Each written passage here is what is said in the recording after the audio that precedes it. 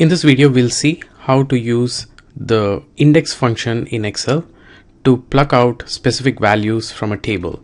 So you have a table here of college names, the states they belong to, the total cost of attendance per year, and the student to faculty ratio.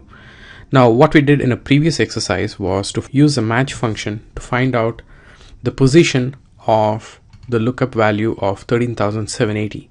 That means we took the number 13,780 and found out that 13,780 is the total cost per year for Adelphi University, which is the first, second, third record in this table, and put the number 3 here by using the match function.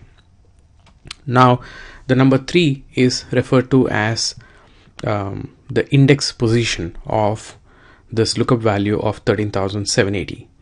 And we wish to use this value of 3, the index value, in the index function to retrieve the name of the college and the state that it belongs to based on this index value. To do that, I'm going to click on the cell H6 and click the insert function button and go to lookup and reference, and within that scroll to index, open. There are two alternative argument lists here.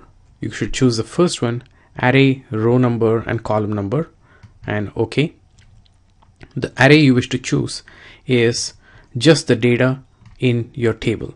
I'm not choosing the column names, I'm just choosing the data. The row number that you want to choose is the index position in the cell H4 here. And the column number you want to choose is the column number in this table. So since I want the college name, the column number for the college name is 1, and so I'm going to choose 1 here. Okay, and the index function will very helpfully pluck out the name of the university, the name of the college in response to your actions. Let's do the same thing with state. Again, I go to FX, lookup and reference, index, OK, and row number, column number is this time 2, and student faculty ratio likewise. Now, I don't wish to keep typing the formula again and again, so I'm just going to use a shortcut here.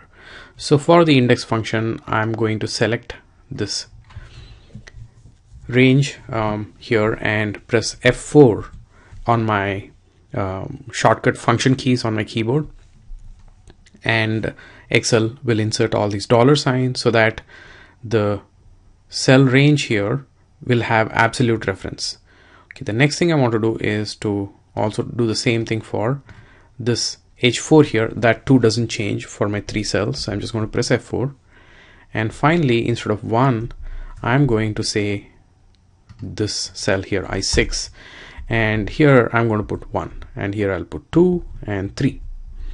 So now I can very simply just drag this fill handle down, and now I will have there should be 4 actually, so not 3. Okay, so now I will have the name of the university, name of the college, the name of the state, and the student to faculty ratio plugged out based on these column numbers that I input on the column I. And finally, we'll take care of the formatting here. I just want to first say no border and then thick box border.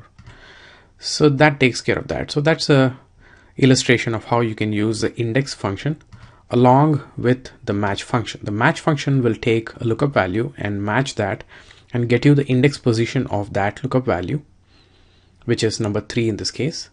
And the index function will then take the index value and it can pull out other information from your table. So that's it for now. I hope you found this useful. Thanks for watching.